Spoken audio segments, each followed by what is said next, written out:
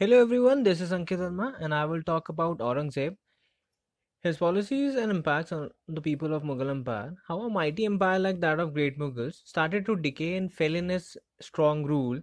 Right, it is because of many factors and forces have been at work which caused the decline of Mughal Empire and the strong rule of Aurangzeb.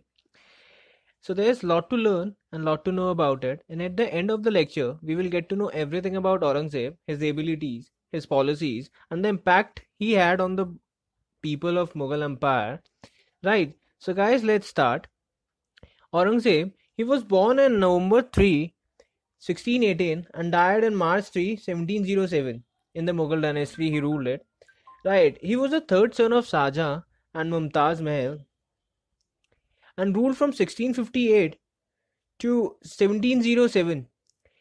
He was a serious minded and devout youth wedded to the Muslim orthodoxy. He showed a sign of military and administrative ability early and combined with a taste of power which brought him rivalry with his eldest brother Dara Sikho, who he had decisively defeated at Samugarh and declared himself the emperor, which was tactical and strategical ability of his. Right.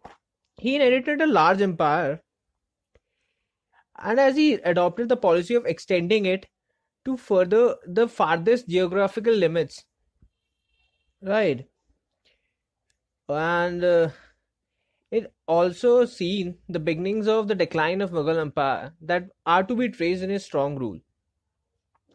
He wanted to extend it to the farthest geographical limits, right? And his religious orthodoxy and his policy towards the Hindu rulers damaged the stability of the empire. While in the days of Akbar, Jahangir, and Shahjahan, there was a policy of non interference with the religious beliefs and customs of the people.